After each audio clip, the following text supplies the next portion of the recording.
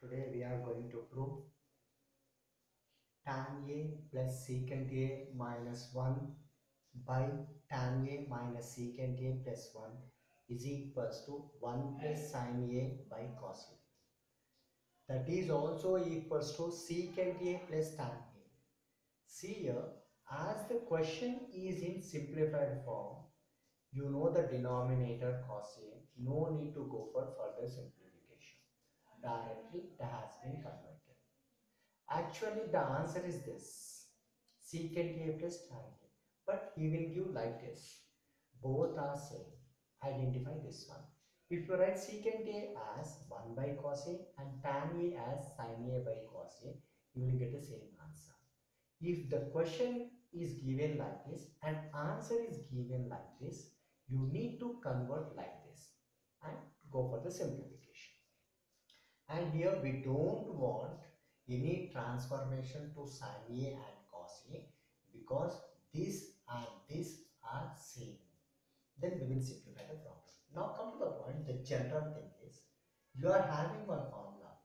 1 is equals to secant A square A minus tan square A. Now in the numerator, you need to replace 1 by secant square A minus tan square A. Therefore, tan A plus secant A minus, open the bracket, secant square A minus tan square A, close the bracket, by tan A minus secant A plus 1. Now in the bracket ones, it is in the form of a square minus b square.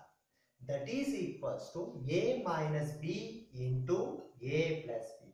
That is tan A plus secant A minus, in the bracket write down secant A minus tan A is multiplied by secant A plus tan A.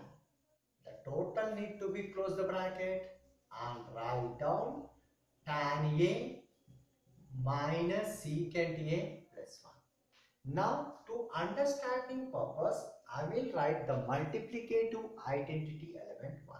Now see here, tan A plus secant A plus tan A. Both are same times by commutative property under addition. Tan A plus secant A is also equals to secant A plus tan A. We need to consider that. Therefore, I will take secant A plus tan A as a common. Then what is the coefficient of secant A plus tan A? 1 minus, what is the coefficient of secant A plus tan A here? Secant A minus tan A by, write down this one. What is the denominator here? Secant A tan A minus secant A plus 1. Now write down this, keep it in bracket. Secant A plus tan A is multiplied by 1. Do sign multiplication. Minus into plus, that is equals to minus. Minus into minus, that is equals to plus. Close the bracket, by tan A minus secant A plus 1. In the bracket ones, you need to rearrange the terms. Therefore, secant A plus tan A is multiplied by, the first one is plus, that is plus tan A minus secant A plus 1 whole divided by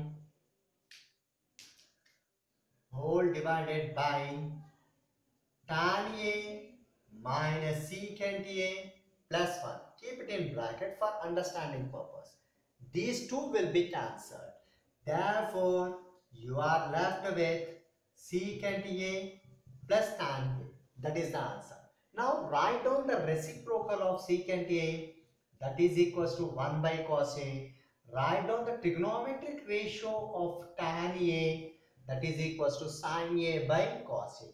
The where denominators of the functions are same, then they are said to be as a like fractions, that is cos A. What is the numerator of the first fraction? 1. What is the numerator of the second fraction? Sin A.